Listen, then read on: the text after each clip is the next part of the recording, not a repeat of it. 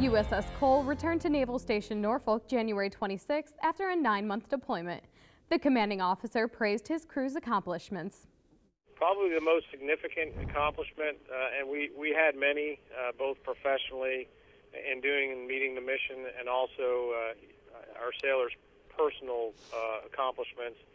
But probably the most significant is the fact that we were able to, for 9 months, meet every mission that was presented to us, and that we were ready to go. Our operational and material maintenance was outstanding throughout the deployment, and that's due to our sailors' hard work and their ownership of their equipment and their operations.